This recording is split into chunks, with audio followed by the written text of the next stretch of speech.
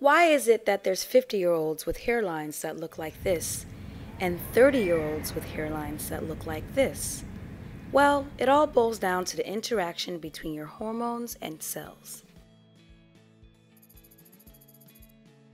Here's a simplified explanation of a very complex topic. Inside all our bodies are signaling cells that produce hormones called testosterone. For men, these cells can be found in the testes, and for women, they're found in the ovaries. Also, located throughout our bodies are cells called target cells. Target cells have receptors.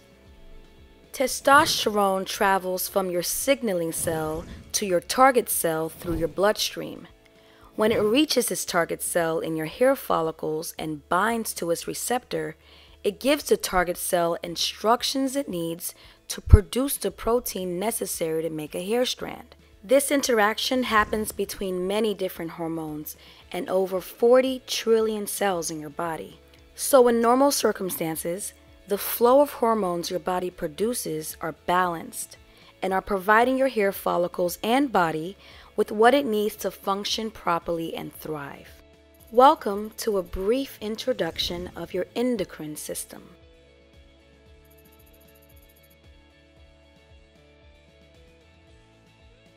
Alongside many target cells are enzymes called 5-alpha reductase that, when needed, naturally converts testosterone into its more powerful and potent form called DHT.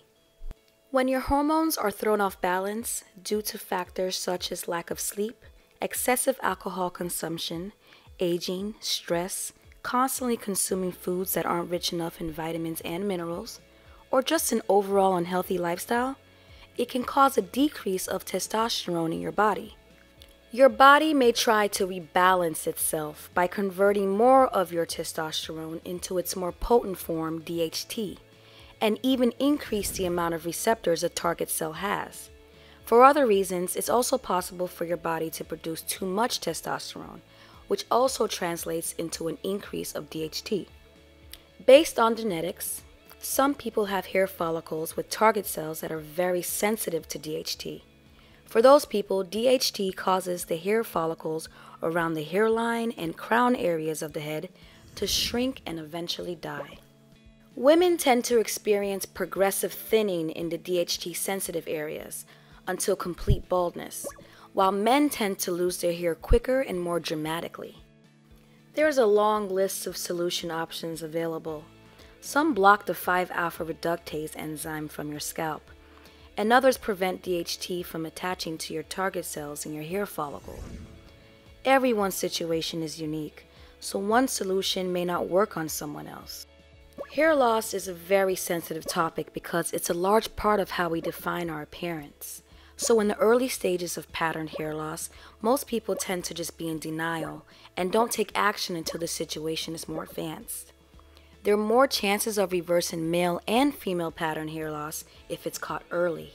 You don't have to wait until it's worse before you see a doctor. You can find a really helpful link to a directory of board-certified hair restoration doctors by state in the description area below. If you're going through something like this, I hope this video will help you understand why, and hopefully prompt you to explore your options and take action before it's too late. As always, thanks for watching. See you in the next video.